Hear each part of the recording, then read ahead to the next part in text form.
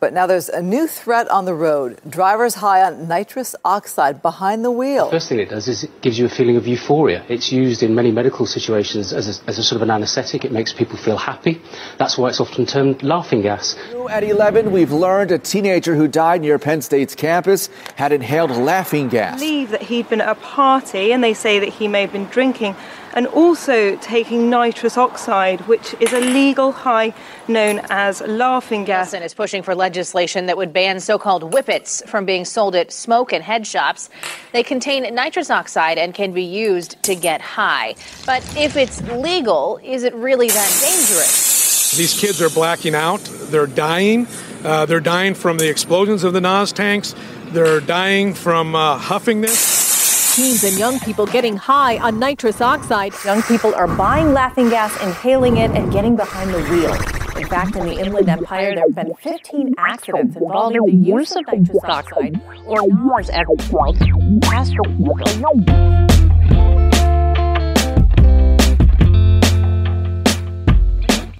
Welcome. This is the Dr. Junkie Show, and I'm author, activist, and opponent of the drug war, Ben Boyce. And today's episode is about nitrous oxide, also known as laughing gas, NOS, Whippits, Hippie Crack, party balloons, and all sorts of other names. It's what your dentist might give you during a painful procedure, and it's probably a lot more common than you think in the illegal drug world. The reason you seldom hear about it is because it's legal, so it's not very often that someone gets a bad batch of it. I've been thinking about this episode for a while. I used nitrous oxide when I was a teenager. It was one of the drugs my friends and I would indulge in on the weekends, or on the weekdays. I used a lot of drugs as a kid. A few years ago, I did an episode on religious experience. It's a tough listen, and I was still new to podcasting, but there's some really cool content there. Plus, I made a couple friends. One of them was Dr. Anderson, who told me he planned to do a nitrous oxide experiment where he would put people in an MRI and then give them nitrous oxide to see what their brains were doing. He had approval and was moving forward with gathering participants. I obviously sent him an email early on volunteering, but then COVID hit and stalled everything.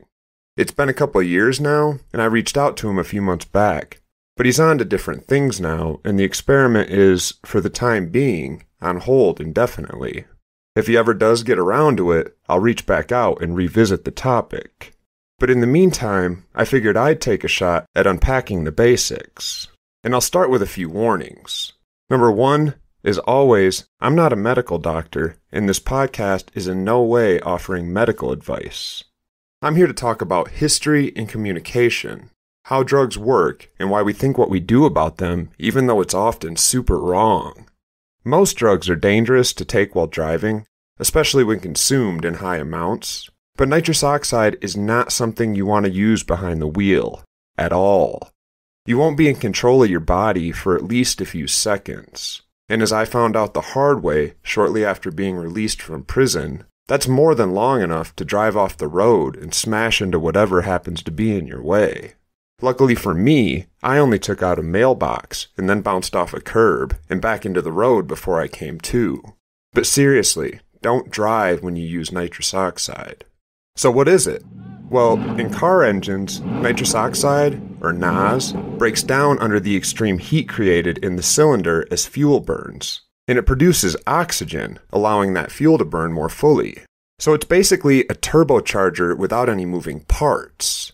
It also lowers both the heat and pressure produced during combustion, allowing more horsepower to be produced and more fuel to be burned without your engine blowing apart. NOS is the most common place to get nitrous oxide in party-sized canisters. If you ever see someone walking around a gathering and selling or giving away balloons, that's probably from a canister of nitrous oxide that was sold to go inside a car. But more commonly, the nitrous oxide consumed on the streets comes from small canisters that look exactly like the CO2 canisters you might have used for paintball guns as a kid. They're sold in food stores and sometimes in head shops as whippets or whipped cream gas because they work great to fluff up made-from-scratch whipped cream while propelling it out of the canister. Nitrous oxide is odorless, mostly tasteless, and when you inhale it, it feels kind of like the opposite of smoke going into your lungs. Before we get into what happens when you inhale nitrous oxide, I want to trace a bit of brief history about where the drug came from. In 1772, Joseph Priestley, an English chemist, discovered nitrous oxide when he put iron filings into nitric acid.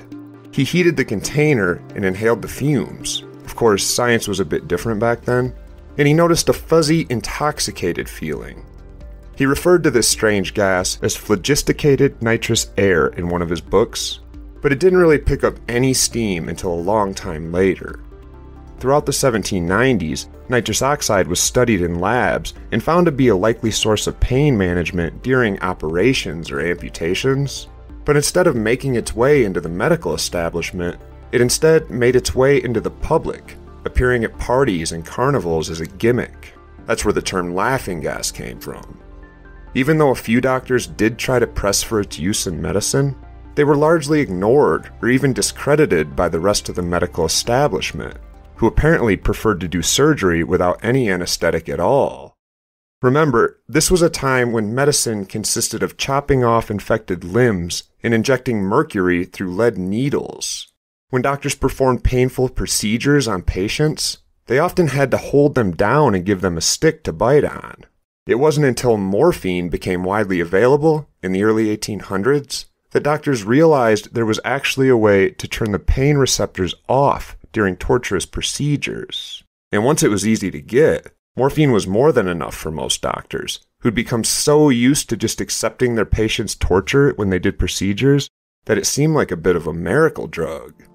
So it wasn't until 1844 that nitrous oxide got another shot at mainstream medical use, when a dentist named Horace Wells attempted to demonstrate its effectiveness as an anesthetic during oral surgery.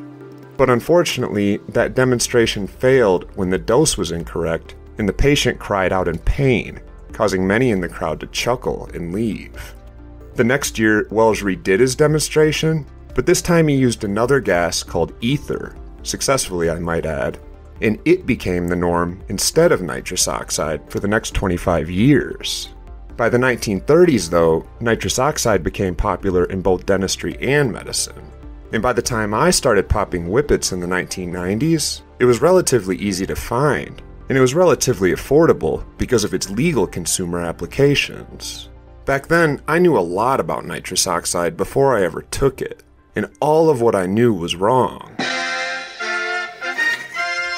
I remember an episode of Chips that was already a rerun when I was a kid. I'm not that old. And in it, Paunch responds to an auto accident which has caused canisters of nitrous oxide to start leaking. You know what that is? As he arrives on the scene, there's nitrous oxide gas billowing from the crash. But Paunch doesn't notice that he's getting super high. I can't think of a better way to misrepresent nitrous oxide. It's called Hippie Crack because the buzz sort of resembles that heavy, wompy 5-second rush that comes with smoking cocaine. You can't not notice it. It's everything in your world for a few seconds. Although, unlike crack, it doesn't come with that nasty give me more hunger or that depleted feeling of ickiness. But that wasn't the worst they did in that episode. Here's some audio I dug up when I rewatched it before recording this. That's nasty stuff, man. Oh, thank you, doctor. Hey, I'm not kidding. That stuff will make you hard to jig a martini. And it can really flip you out. So Paunch does his thing at the accident, then heads off down the freeway on his patrol motorcycle, unfazed. But within a few miles, he starts shaking his head like you do when you're driving and feel kinda tired. And then things get really weird. He drives on down the freeway, swerving from lane to lane, apparently still entirely unaware that he's high at all.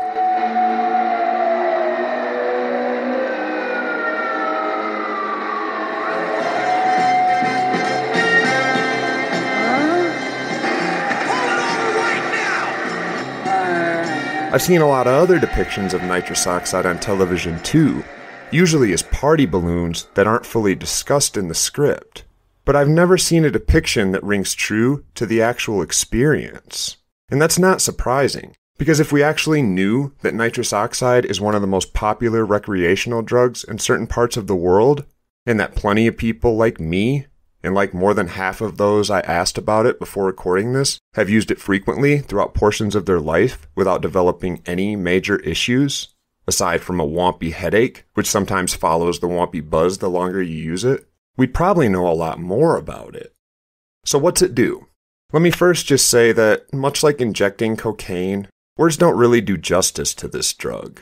You can understand what's happening to make you feel a certain way all day long, but if that description seems entirely insufficient to convey the actual experience, then it doesn't really work to effectively share it with others.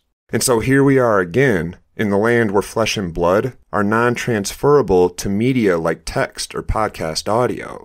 But I'll do my best here. Dr. Judy Grizzle once called alcohol a sledgehammer because of how much it actually does in the body and how many different systems it affects. Nitrous oxide might be a good runner-up for that title. And it doesn't do simple things like cocaine or heroin. It does all sorts of stuff that's kinda hard to explain in regular language. It starts with NMDA receptor sites, not MDMA, as in Molly or ecstasy, but NMDMA, as in the place in our brains where the neurotransmitter glutamate attaches after traveling across the synapse between two neurons. Glutamate is a cool neurotransmitter because it isn't actually a neurotransmitter. At least, it isn't just a neurotransmitter. It's also an amino acid, like those we get through our diet. But since it's too large to cross the blood-brain barrier, it has to be synthesized in the brain, in the neurons themselves actually. And there's a lot of glutamate in our brains. It's used in almost half of all of our brain synapses, almost anything that is excitatory. If I'm already losing you, remember, there are billions of neurons in our brains, but most specialize in just one neurotransmitter, like dopamine or serotonin. Those that specialize in glutamate are typically, but not always, the circuits that make us move or that excite us in some way. Glutamate is just the signal that travels across the synapse between neurons to pass the message forward. Nitrous oxide acts as an antagonist at glutamate receptor sites. It latches onto them because it mimics their shape, but it doesn't activate the neurons like glutamate does. That means that any glutamate that comes along in the meantime doesn't work because it can't dock. The port's already filled with nitrous oxide. Nitrous oxide also acts on both alpha-1 and alpha-2 adrenergic receptors. Adrenergic as in adrenaline and noradrenaline, aka epinephrine and norepinephrine. It stimulates these sites, leading to somewhat energized feelings. I used to do experiments where I would use drugs like nitrous oxide, the ones that seem like they really get us the highest, for lack of a better term, and I would try to recall things or to do math equations while the ringer was going on. And I was always surprised when I could, when I never lost traction and instead managed to experience the moment in HD clarity despite being very distant from what my typical experience of life is like. I imagine that adrenergic receptor stimulation has a lot to do with that. The alpha-1 adrenergic receptor is also activated when we have a so-called head rush, which explains why the feeling of nitrous oxide, in many ways, resembles the experience of a head rush. Nitrous oxide is also an opioid agonist. It stimulates all three opioid receptors, mu, kappa, and delta, and it activates the dopamine pathway. On top of all that, it also increases respiratory rate and blood flow to the brain. But it can have some very negative effects as well, especially if taken in large doses for extended periods of time. One study I read preparing for this episode included 28 patients, all bedridden by the time they entered the experiment, and all doing hundreds of whippet canisters of nitrous oxide a day, and all suffering from vitamin B12 deficiency. Nitrous oxide reacts with the vitamin B12 in our bodies and causes it to become inactive. This can lead to deficiency, tingling in your fingers, or difficulty walking, and eventually even anemia. It's probably not a good drug to put on your daily consumption list. And given its super short half-life, its debilitating effects, and its gift of a terrible headache to take with you when you go, it's a wonder it's as popular as it is. Also on the list of dangers associated with nitrous oxide consumed outside of a medical facility is throat or lung frostbite from canisters that haven't warmed up. When you release the pressurized gas in whippet canisters, they freeze the edge of the balloon in the cracker, That's the tool we use to get the canister gas to go into the balloon. And if you don't let that gas warm up before you inhale it, you can do some pretty nasty damage to your lips, mouth, and even your lungs. Since nitrous oxide comes with a massive head rush, some of the most common injuries come from users who fall down or pass out. I've always thought it was kinda weird that it's so popular at raves for this reason. You need a safe place to sit down when you're using it. There are a ton of myths surrounding nitrous oxide, and I hear new ones all the time. But the biggest I can address is it does not produce its effects by starving the brain of oxygen, which is what I was taught as a kid. Now, in medical settings, 50-50 ratios of nitrous oxide to oxygen are administered to avoid any brain damage. And of course, when you're cracking canisters for whipped cream, it's impossible to do this. So it is possible to experience issues related to loss of oxygen because we can't currently buy the safe mixed gas. There's also some interesting environmental issues associated with nitrous oxide. It's a greenhouse gas. It's almost 300 times more effective at trapping heat than carbon dioxide, and it definitely contributes to climate change. But it only makes up 5% of all greenhouse gases, and nitrous oxide used for anesthesia accounts for less than 1% of total nitrous oxide emissions. So don't worry too much about the gas you're inhaling doing damage to the planet. But the canisters, on the other hand, the ones we're forced to buy it in, since it can only be sold for whipped cream, those are a problem. They're usually tossed in the woods or dumped with the trash, and there is a lot of these things sold every year. A hit of nitrous oxide lasts just a few seconds, and we often load more than one into every balloon, then breathe it in until we can't hold the seal anymore because of the head rush. That's a lot of trash, and many places won't recycle the canisters because of the danger of blowing one up. Nitrous oxide kicks in fast. Anything you consume via the lungs does, because that's what the lungs do. They deliver gaseous elements rapidly to the bloodstream. It also wears off fast, like super fast, within a few seconds of getting it out of your lungs. Almost all of the nitrous oxide we inhale is exhaled in the same form. We don't break it down, but we can't catch it because by that point it's mixed with all of the gases we exhale with it. Nowadays in the United States, nitrous oxide is actually a little less popular than it's been in the past. That's because, in part, of its short half-life.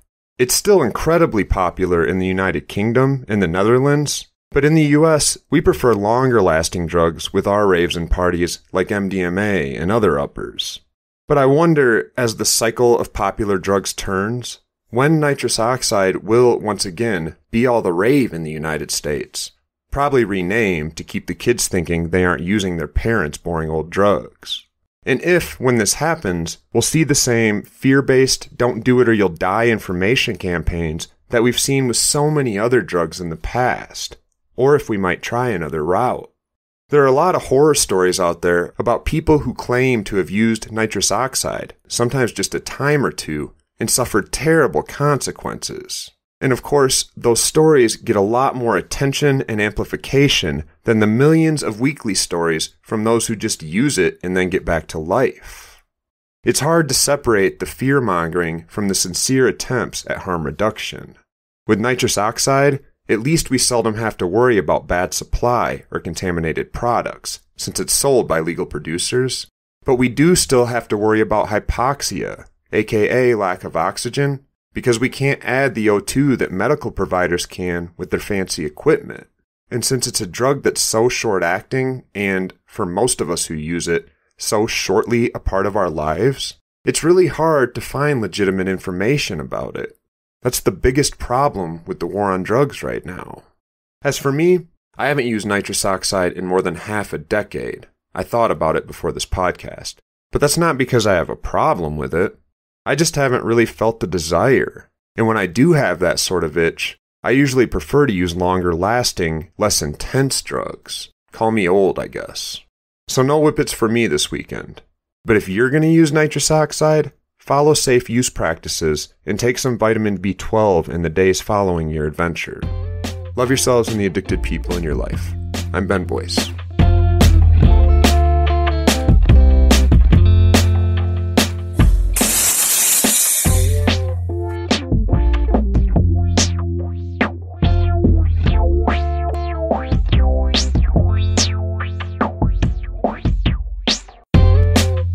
you're still here, you might want more. So consider checking out my book, Dr. Junkie, one man's story of addiction and crime that will challenge everything you know about the war on drugs. You can get it wherever you buy books. If you want to know what the world would look like if drugs were legal, or why we develop tolerance and sensitization to drugs when we take them for extended periods, or if you just want to know why I went to prison, check out the book.